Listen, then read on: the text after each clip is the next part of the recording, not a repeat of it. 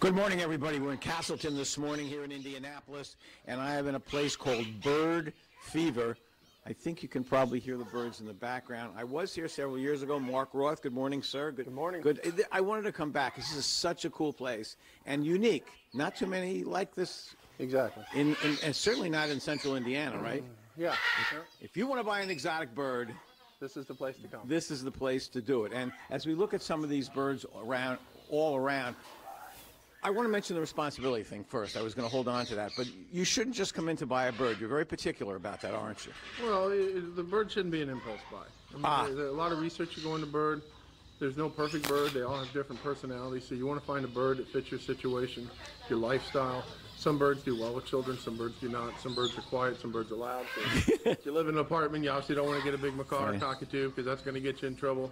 So it's just finding the bird that fits your situation. Like I said, some make great family birds that go to everybody. Some birds are a one-person bird. They only want one person. So you can't, it's like the Humane Society sort of on steroids. You just can't come in and say, I want that bird, and you walk out with it. Exactly. It's more complicated than that. Exactly. All right, now I want to show everybody something that's fascinating.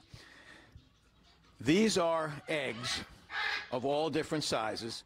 For example, what's this one here? Well, this one's an ostrich egg. Yeah. And this is an emu egg. Yeah. And these are various different parrot eggs. I mean, obviously they're not going to hatch. They were duds, but... Well, hold on a second. This one seems to have broken open. Well, now this one is the exception. This one wasn't a dud. This is an egg that an actual bird hatched out of. Where is that bird? That bird is right over here. No. That's Nico. No. 12 years ago, he And hatched your wife, out of it. Joanna. Yeah, my wife, Joanna. That's 12 years ago. Come on over, Joanna. That was his actual egg. So this guy came out of That egg. egg. Yeah, and as you can see, that's about a medium-sized chicken egg. So Wow. people think these big birds hatch out of big eggs, and they don't. They just grow very quickly to their size.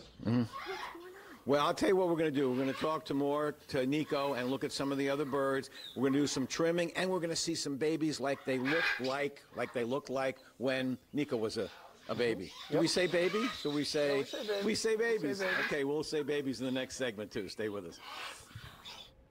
All right, that was Dick Wolfsie. This was shot back in June of 2017. The shop is still open in Castleton, but it's obviously not taking grooming appointments right now or allowing visitors because of the pandemic. And I was just telling Marcus that is probably my worst fear, is going to a story like that. Not a bird person. Not a bird person.